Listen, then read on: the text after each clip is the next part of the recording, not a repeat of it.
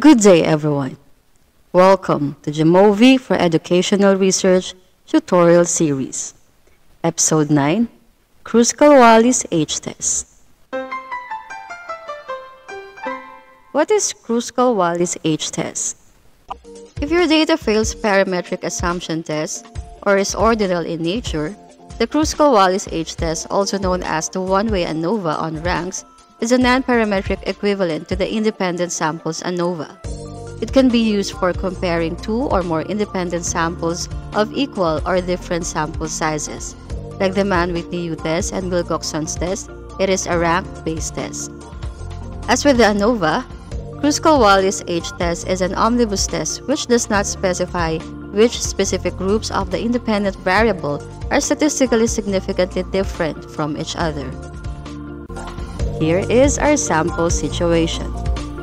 A teacher wants to determine which among the three teaching methods such as direct instruction, inquiry strategy, constructivism approach is the most effective in teaching social science in online learning modality.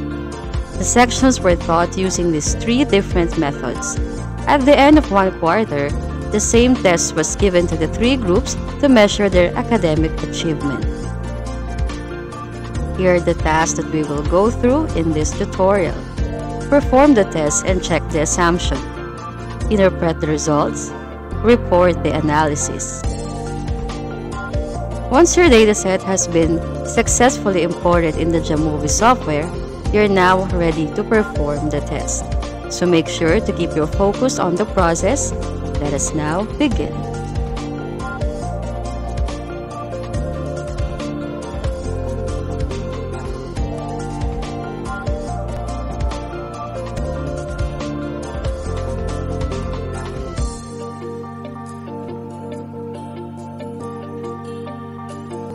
First thing to do is to check the assumption and confirm if there really is a violation in the test of normality. We may either click any of the two, one-way ANOVA or ANOVA.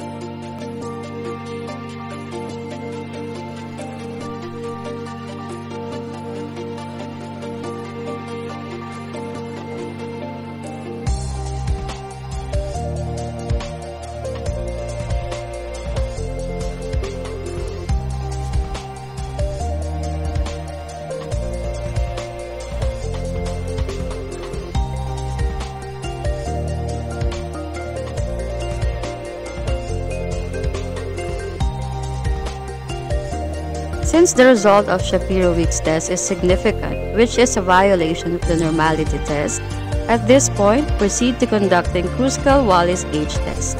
Let's now continue.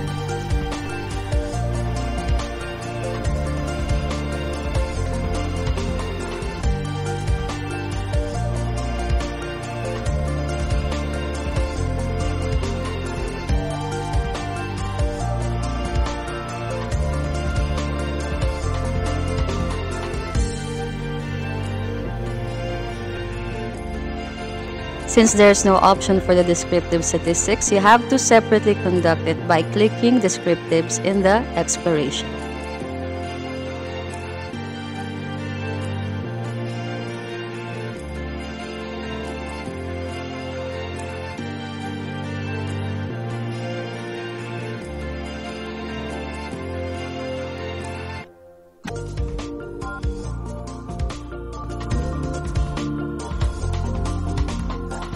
When it comes to interpretation of results, these are the parts that you have to pay attention to. It should be clear that the reason we use the KRUSKAL-WALLIS H-Test is because of the violation in the assumption for the test of normality, wherein the value obtained is less than 0.05. Since it is stated there that a low p-value suggests a violation of that particular assumption, you must be able to get greater than 0.05 to meet this assumption. Although the assumption for homogeneity of variance is met, it violates the assumption for normality. So instead of one-way analysis of variance, KRUSKAL-WALLIS H-Test was used. For the results of the KRUSKAL-WALLIS H-Test, always look at the p-value, which should be less than 0.05 for it to be significant. Effect size is also important since it helps us understand the magnitude of differences found, whereas statistical significance examines whether the findings are likely to be due to chance. In Jamovi, the only available for KRUSKAL-WALLIS is the epsilon squared. Here is a guide for interpretation. We also conducted post-hoc analysis since it's also important for the reason that it is used to compare the groups pairwise using statistical correction to avoid type 1 error, where the null hypothesis could be rejected when it is in fact true due to stricter acceptance criteria. Take note that it should only be conducted when the result of the KRUSKAL-WALLIS H-test is significant, otherwise it is meaningless. It is represented by this table under the DSCF pairwise comparisons. This is how we interpret the results. First, compare constructivism approach and direct instruction. Then examine the p-value if it is significant with less than 0.05. Next that you'll compare is constructivism approach again, but this time it is versus increase strategy. Again, look at the p-value. Same goes with direct instruction versus increase strategy. For the descriptive statistics, as you have noticed earlier while performing the test, I unclicked everything except the median. You can actually add more according to what you need, but since we use non-parametric tests, it is the median that we should get and also the one that we should report. This analysis report follows the APA format. Provided with the tables of results for inferential statistics, descriptive statistics, the assumption for normality test, and the post-hoc analysis, this is how you should report the analysis in order. Take note of the terms in blue font and the format of reporting values in red font. The study aims to determine which among the three teaching methods such as direct instruction, increase strategy, and constructivism approach is the most effective in teaching social science in online learning modality by comparing students' academic achievement. The academic achievement was measured using a teacher-made test. Prior to conducting the analysis, the test of normality was examined using Shapirowick statistics, which showed that the assumption of normality was violated, represented by the given values. Thus, KRUSKAL-WALLIS H-test was used as an alternative to one-way ANOVA. The result of KRUSKAL-WALLIS H-test reveals that students' academic achievement significantly differs among the type of teaching methods represented by the given values. There is a relatively strong effect size in this analysis represented by the given value of 0.18.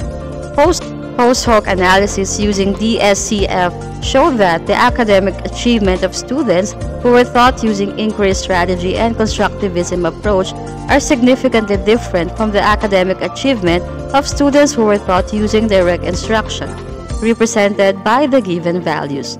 No significant difference is found between that academic achievement of students who were taught using inquiry strategy and constructivism approach, represented by the given values.